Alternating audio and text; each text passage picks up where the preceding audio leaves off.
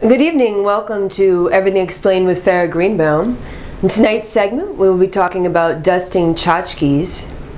Before we go into in-depth coverage on the subject, we have a brief visual glossary. So first we're going to look at Exhibit A, which is dust. Oh, where's all the dust? Well, this is disappointing. All right, let's go at this from a different angle. Oh, see, here we go. Okay, well, and here we have Exhibit B, tchotchke. So let's go visit our neighbor John and his brother Jake and see what they have to say about dusting tchotchkes. That's good. So, I love Pepsi. When I say dusting tchotchkes, what does that make you think of? My brother Jake. Oh, really? And what is that? Hi. He's got a fetish for... I don't have a fetish. No, I do not have a fetish. It is a service. Jake believes that he was put on this earth to dust the tchotchkes of elderly ladies. Tchotchkes are special. I provide a dusting. Not many will do that. No, It is a specialized skill. There's a gentle touch that needs to be utilized.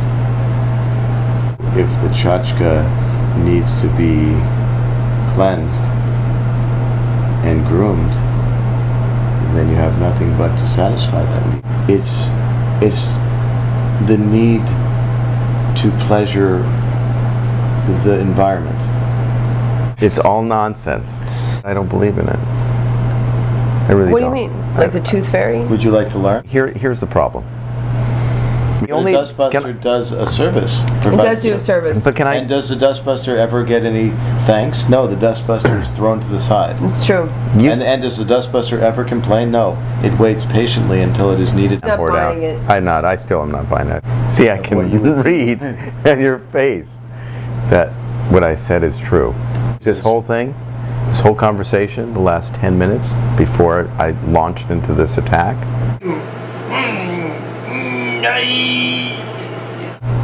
was a total lie. Why are you so cynical, John? Because it comes down to tchotchkes. No one cleans another's tchotchke without having some sort of benefit for cleaning that tchotchke. I feel sorry for you. I know you feel bad for me. No one's ever cleaned my tchotchkes.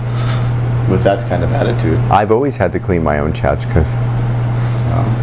I hope you're okay with that. I'm not. Very sad. It is sad. Why do tchotchkes attract dust in the first place? They're delightful. Like, look at that big vacuum. See all that dust? Yeah, there's a lot of dust on there. What is that? See, that's the thing. You said you threw away all your tchotchkes because you were tired of dusting them and no one would dust them for you. Yeah, no one dusted my tchotchkes. You have a hugely dusty vacuum cleaner.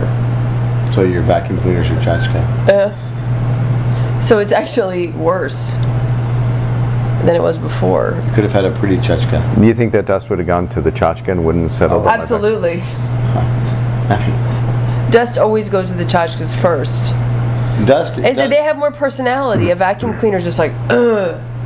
If you got one tchotchke, if you got one tchotchke, 90% of the people watching YouTube don't know what a tchotchke is. But have we made your life happier? Yeah. Good. It's good. Probably like just lost about 50 potential suitors with this demonstration.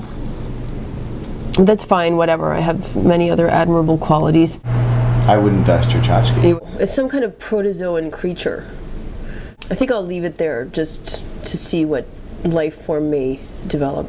There's a little tiny one. Oh, come on, man. Can't you see I'm making an artistic statement here? No, they're not. No.